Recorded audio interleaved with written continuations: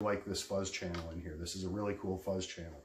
Before I plug it in and play it, I'll tell you what my impressions of it are to begin with. First off, there's this tiny little useless thing down here, this little knob. It says bypass. It's or bypass delay.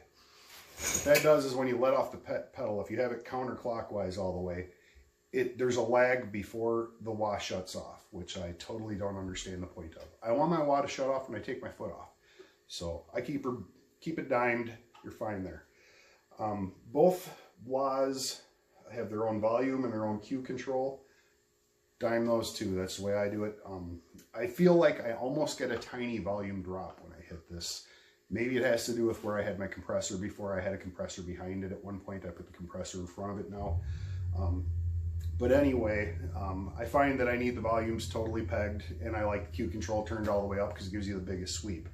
The fuzz now, different story. I have this thing, the volume set at 9 o'clock, and it's still louder than I get a little bit, I'm trying to keep it at line level where when I switch my fuzz in and out, I don't get a boost.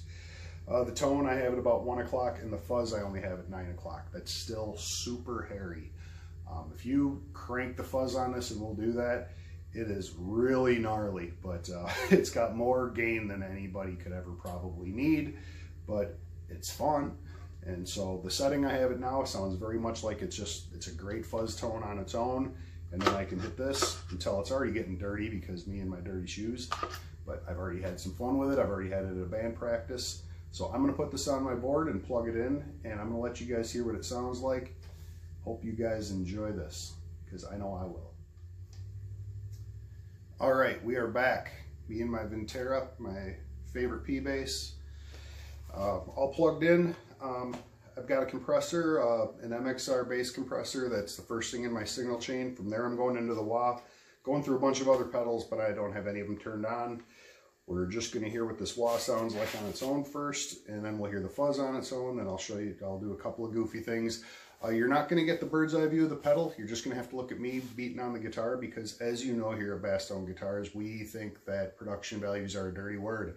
We have bad editing and shoddily thrown together videos without a microphone, and you get room sound, and that's what you're going to get, and you're going to be happy with it. So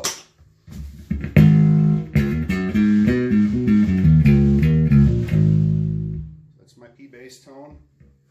Right now, let's start with it set on the traditional Crybaby Wah.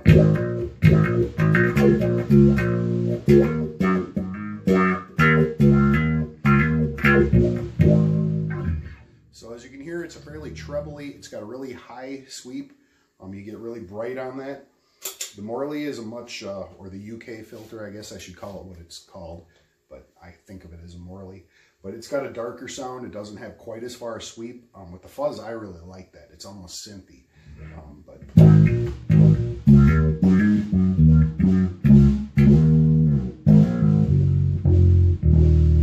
See, way down low though, it doesn't really.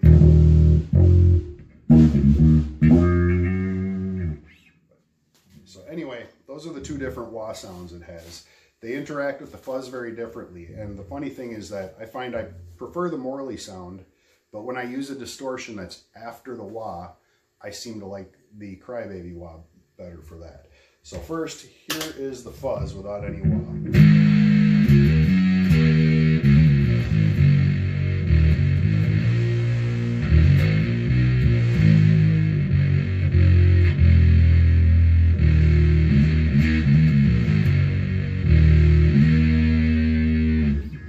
That's what the fuzz set at 9 o'clock.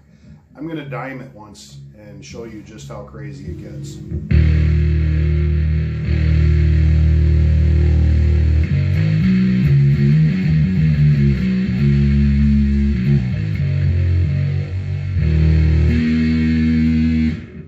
More fuzz than I need. So we turn it way back to 9 o'clock, which is barely on.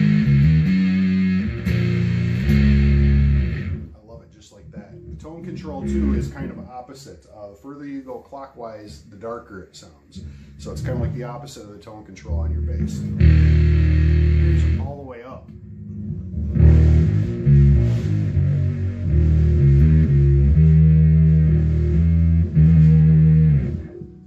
Here's going counterclockwise. A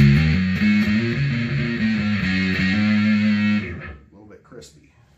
So I like to go right around 1 o'clock.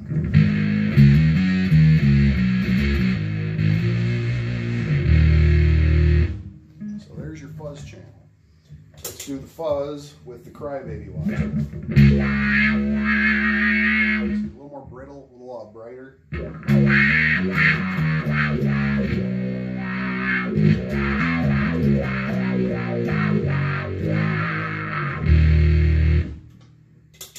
Here is the Morley style.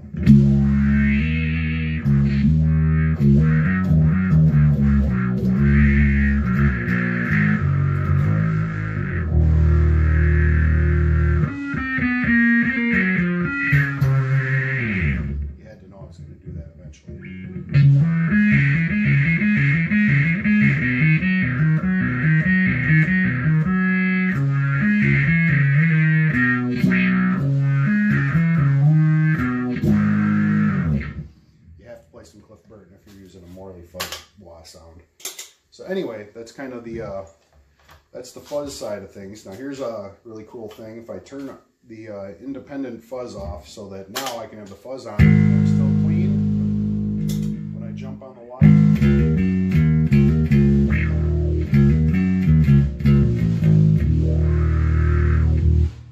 that was the Morley style.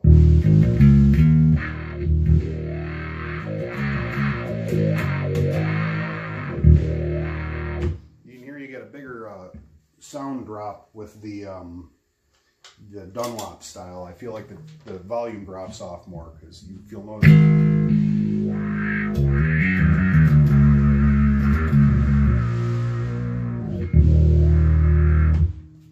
So that's a pretty fun little pedal to play with there. Now I'm going to turn on my MXR bass DI. It's an M80 Plus. That is my this is my gritty.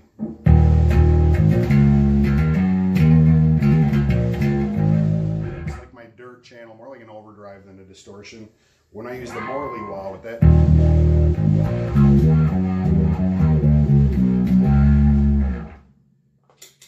here's with the Crybaby style.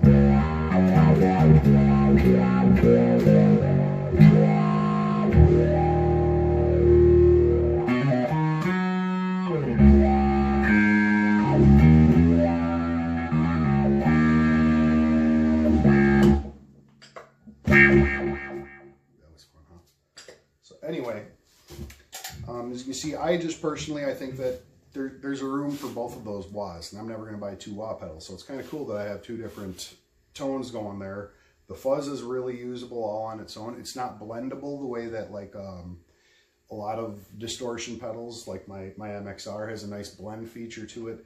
You don't get that with this. You're just full bore fuzzy, but it's a really, really good usable tone. It sounds great in my band. I have a song I use fuzz on all the way through.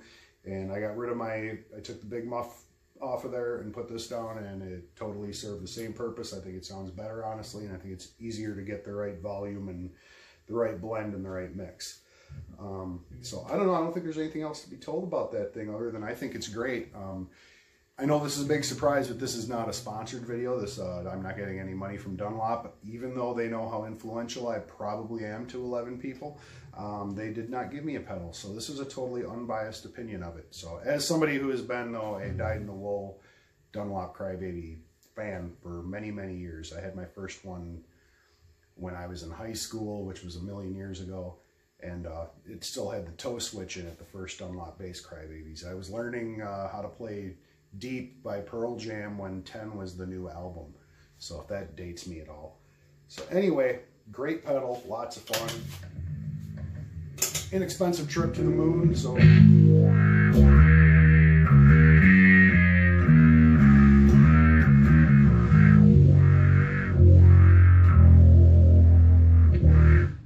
my only complaint, now that I think of it, is that the pedal doesn't sweep super far, and as soon as you get back, your heel gets back, it'll shut off on you kind of easy. Like I'm not all the way back and it's cutting out. So you have to be really careful when you're wahing if you don't want that drop out of your wah tone, to keep it in the float zone kind of. You don't want to go all the way back. but it's a minor gripe. I'll get used to it. The 105Q didn't seem quite as much to be that way. Who knows though, maybe I'm crazy. Maybe I just think this is different because it's new. But I really like it. It's a lot of fun. And if you can do without a truck payment, then you go ahead and you go buy yourself one too and have a lot of fun with it and make some different sounds than everybody else. Well, now everybody's going to be making a sound because this is probably about to become the most popular wah pedal on the market for bass players, I'm guessing. But not a lot of us out there using wah very extensively. And I plan on overusing the hell out of this thing, so come to one of my shows in the near future, hopefully, and watch me overuse this thing with my band. So thank you as always for watching, and we've got some other pedals to show off real soon. I've been on kind of a pedal kick playing with a lot of my pedals, and I'm going to go over my pedal board at one point and show you my whole signal chain and what I do for my tone. So if you think I got cool bass tone, and if you don't, what's wrong with you, man? This is great bass tone. But if you don't, it's probably my phone's fault, and I hope you keep watching, even though my production values are so minimal, I guess we could say. That's a nice way to say it. So anyway, keep watching. We'll be back soon, I hope. Take care.